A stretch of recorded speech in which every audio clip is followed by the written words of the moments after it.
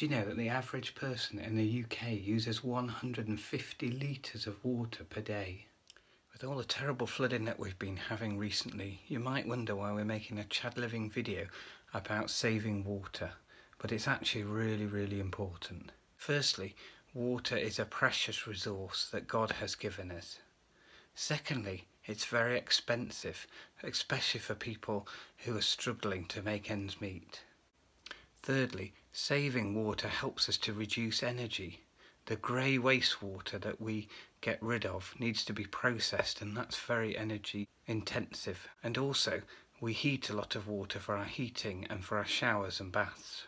The Eden Project has some great advice on this, so do check out their website. One simple thing is while you're cleaning your teeth, do you keep the tap on? That can use up to 6 litres of water per minute. So why not just turn the tap off when you're brushing your teeth? Another way you can save water is by limiting the amount of time you spend in the shower. Showers use anything between 6 and 45 litres of water per minute. Another great way to ensure that you're saving water is checking that washing machines and dishwashers are full before you turn them on. Why not join us in making the choice to save water in your household?